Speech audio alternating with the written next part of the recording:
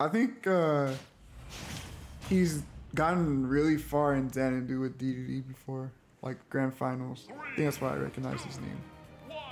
Okay, Dedede Terry, wow. Is Kalito with Dedede? Okay. Yeah. Okay, I want to make sure I have the names right here. Yeah, Dedede versus Terry.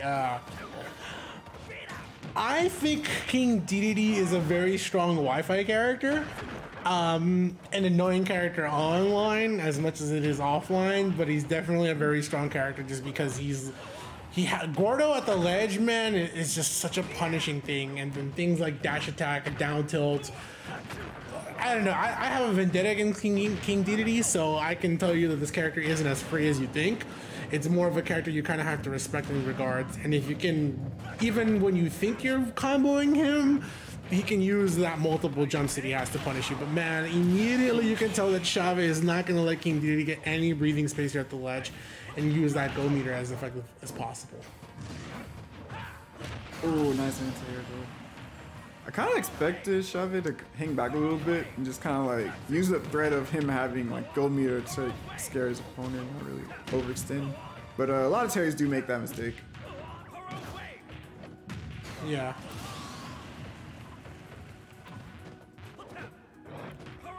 Also, the thing that's interesting in this matchup is oh my god, that power dunk just completely did so much damage and hit the Gordo back. But yeah, it's rough. Like I didn't expect the Gordos to be used very much in neutral. It's because Terry has a really good projectile with the power wave. I kind of expect him to just hit B every time that Gordo comes out. Yeah. But Kalito's using them still in some interesting spots. It's easy to punish. Alright. Oh, See nice. that dash attack at the ledge, man, it lasts. The hitbox lasts longer than you think, and it's delayed as much as you would. It is way more delayed than you thought it would be. I can't begin to tell you how many times I died to that dash attack on Wi-Fi. But that's why I tell people, man, King Dedede isn't as free as you think he is. Yeah. Most definitely on Wi-Fi. He's one of those characters you just cannot sleep on. Offline or online. Like, some people disregard this character as like a low tier. Nah, don't sleep on the Penguin, man. Yeah, his strengths are pretty good, like ledge trapping especially. And even in this matchup too, like Terry just has a lot of angles on his recovery that don't snap the ledge immediately, and that Dedede just eats the options like that up all day, as you saw with the dash attack. Yeah. But I don't know. I didn't see how Shaveh died so early. I guess I must have missed something. I didn't realize he was in such a big deficit. Yeah.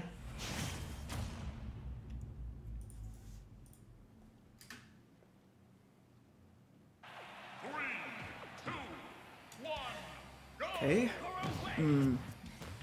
PS2. Honestly, maybe it wasn't a good choice to go FD game one. I think giving Kalito all that space to get the Gordo setups, regardless of how good Terry is playing around him, just wasn't that well advised. I definitely like this choice better. PS2. Nice. Traveling shield. Okay. Oh, that was such a good edge guard with the dash attack. Okay. Got that power dunk to the ledge. Still, that was so scary. He almost died so early. Okay, trying to cover the ledge here. Kind of surprised not seeing that many tilts come out from Shaveh. But oh my god. Burn Knuckle going through everything. Yeah, I think it's good to use Burn Knuckle at the ledge the way that Kalito has been sitting himself at the ledge up there. So it's good to just punish him that way.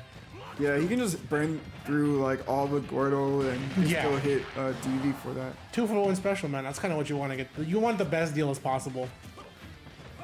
You just gotta be careful with these jump ins though. That's damn. You know why? Because if you set up for Gordo there or set up for a roll read, essentially Shaveh just gets to go around and then punish him with a very hard hit. That's what I'm saying. The best 2-for-1 special he can get was that situation there. Yeah, it's just the angle that he's doing Gordo. It's not hard for Terry to just power dunk over it and hit him. I mean, he even has power waves too. Like, he just has a lot of moves that he's really good at dealing with Gordo. Oh, he tried to get power wave into Buster Wolf. I actually have never seen that before, but it makes perfect sense.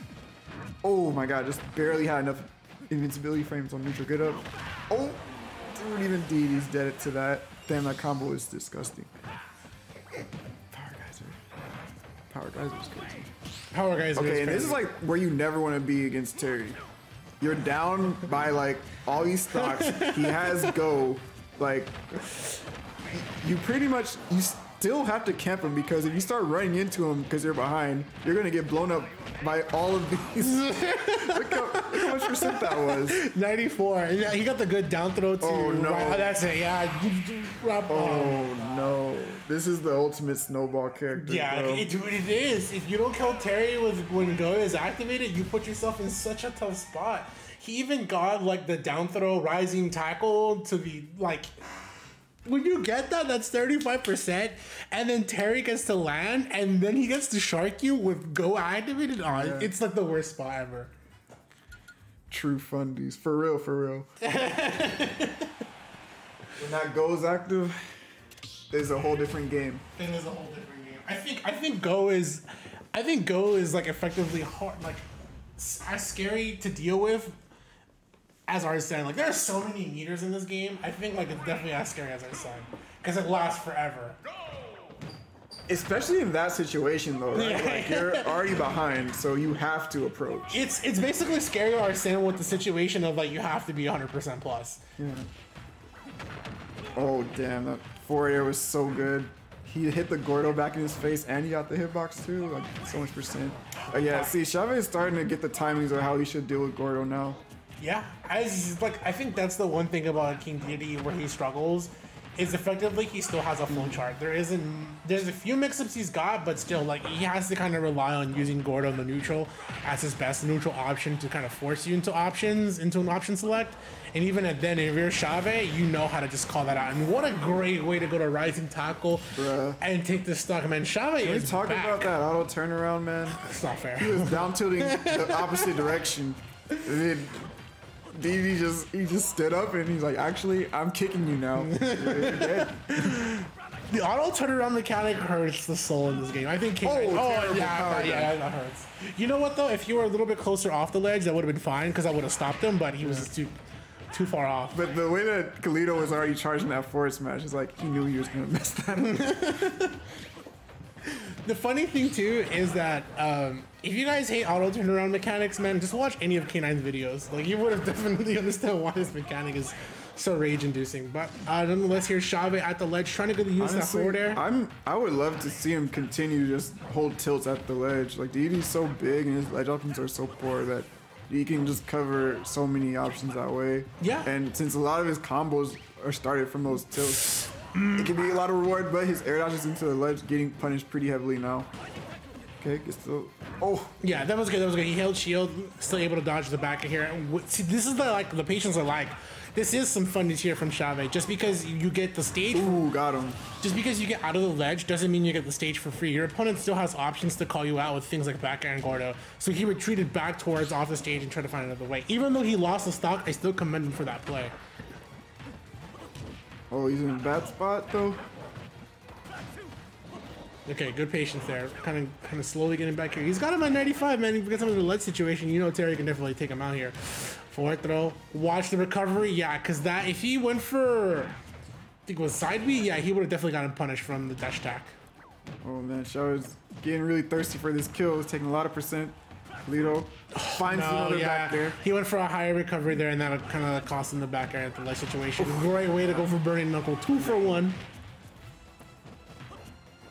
Oh, he's trying to get the poke. Oh, that was good. That was a good attempt. Go meter activated. He has to go for this low recovery. Oh, no! Damn. Kalito has all the jumps and all the resources to just meet him at the bottom of the stage. He's not afraid. He just was like, yeah, you're going low. Oh, I love when they go low.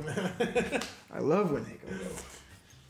Thank you for the free spikes.